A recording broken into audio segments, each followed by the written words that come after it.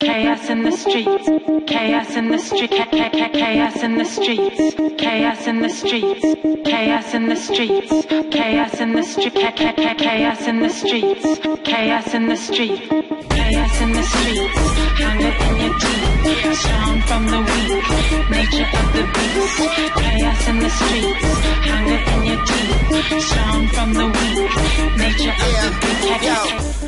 I've been tattooing for about 8 years professionally, probably about 13 years, you know, total. It seems like black and gray tattooers, when you're coming up, you know, you're always like following certain people and trying to mimic what they're doing. So guys like Bob Tyrell, you know, they would be using Pelican, so I'd use Pelican. Then I heard they were using Talons, so I'd use Talons, you know. I found black and gray tattoos sometimes ended up being gray and gray tattoos.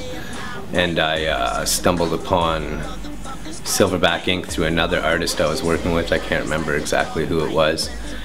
And I just found that the heel tattoos were a true black and gray, like a good contrast between the tones. To anyone who's, you know, not using the product and thinking of switching to the product, you know, whether they're using one of those, you know, drawing inks to do their black and gray right now, like, not that I'm hating on what anybody does, you know, to each their own, but I feel like the wide range of black inks that they offer can substitute or like help you make the move into Silverback by just selecting the right one. Like if you use, you know, something like Pelican, it's a very thin consistency, it's almost watery, you know what I mean? Go with like the XXX black, it's not as, you know, opaque or whatever. And you know, if you're using like any generic black ink, you know, the Black 11 is a pretty like well-rounded, just solid black ink, but you know, it's really easy to dilute and everything. Pre-mixed gray washes, if you're into that, you know, they have a great range of those. I mean, any like effects you want to achieve, they've got the mold and stuff like that if you want to get that moldy look to your black and gray. I personally use Stupid Black strictly, that's all I use. I make my own washes, I dilute them with witch hazel.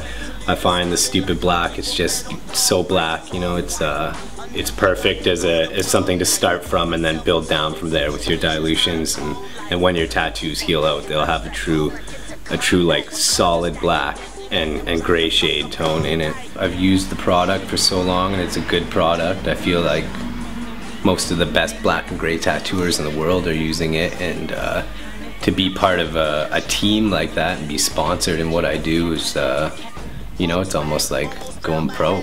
The future for me is, you know, here. I see myself here until I die. I mean, short of traveling and stuff, I don't think I'm gonna be going anywhere. I'm gonna be here in Nova Scotia in this shop, 330 Main. It's a great vibe. I love it. So sick to say it must have just been something that he ate. Chaos in the streets, hunger in your teeth, strong from the weak, nature of the beast. Chaos in the streets, hunger in your teeth, strong from the weak, nature of